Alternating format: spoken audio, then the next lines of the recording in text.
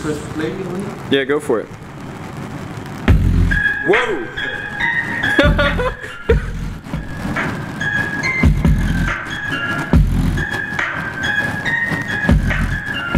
Now you may have seen a Rubens tube before. That's basically a pipe with a bunch of holes in it, and you pump in a flammable gas and light it on fire. So you basically create a row of Bunsen burners. What's really cool is to play some sounds into the tube, and you can actually set up standing waves. That is, there are areas, there are patterns of the vibration of the air where there's a lot of vibration in some parts and not very much vibration in other parts.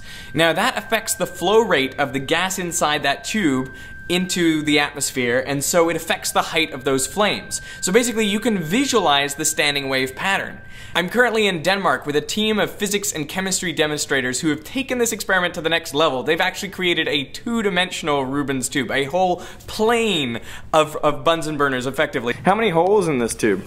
2,500. 2,500 in this pyro board. Yeah. So we're gonna see 2,500 little flames. Yeah. So do you want to light it up? Yes, I really want to light it up. Why did you make this? Because we really like the Rubens tube, but then we thought, when you put on more fire, then it always gets better. And let's just turn it down. And then we can just try to find a standing wave. So this is below the lowest standing wave. Oh. Yeah. So it's really difficult to see it. We need a volume a little bit. So what are we seeing here? It's pretty much like the standing wave on a Rubens tube. It's just in this direction, and it's the lowest, it's the lowest frequency that makes a standing wave in this box.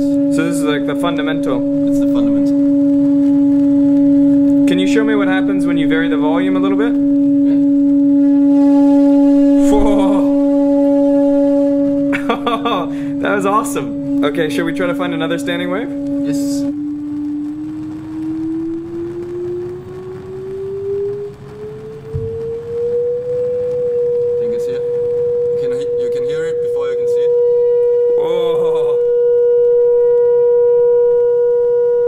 It's weird. With the microphones, I can actually hear. Like here, I'm in a node. And then here, I'm in an antinode. Here, I'm in a node.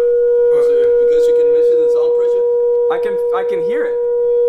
Like here is very much antinode. I never thought about that. This is a node, and you guys can hear it.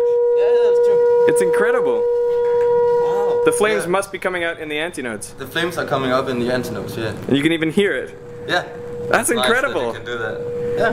That is awesome. We just learned something. Now what happens if we try to go higher frequency? Here,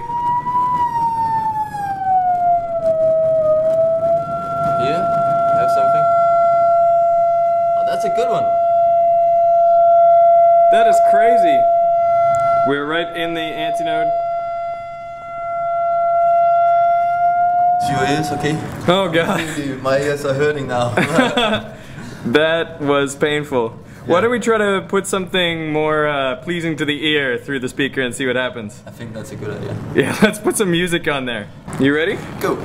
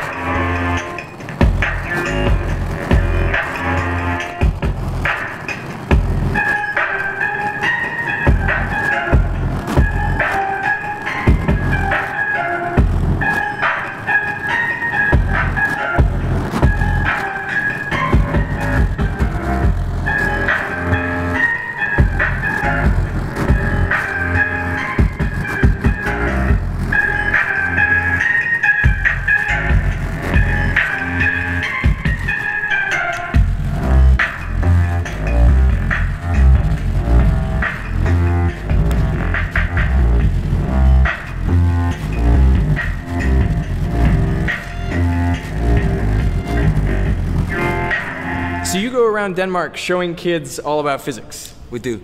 That's what we do. You show them the pyro board? We show them the pyro board and we show them a whole lot of other stuff. And you guys are also on YouTube?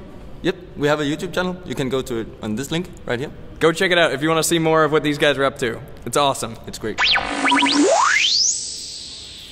Ahoy! That is the actual Czech word for hello. I have made it to Olomouc in the Czech Republic, and this is partly thanks to support from Audible.com, the leading provider of audiobooks with over 150,000 titles in all areas of literature, including fiction, nonfiction, and periodicals. Now today I wanted to recommend a book which is a little bit European. It's called Galileo's Daughter by David Sobel. I love this book because it includes the actual letters written from Galileo's daughter to him during his life, and it really reveals what he must have gone through as a human being. I mean, we all know about his science and about, you know, the trials that he went through, but to see this kind of insight into his personal life, I think is remarkable. So you should really check out this book. And you can download it for free by going to audible.com/veritasium, or you can pick any other book of your choosing for a 1-month free trial. So I really want to thank Audible for supporting me and allowing me to go and meet great scientists and filmmakers and lots of people all around the world. Also, I should note that I will be hosting Michio Kaku in Brisbane and Melbourne on June 5th and 6th. Links in the doobly-doo. I would love to see you there. Thank you so much for watching, and I will see you somewhere else in the world. Bye.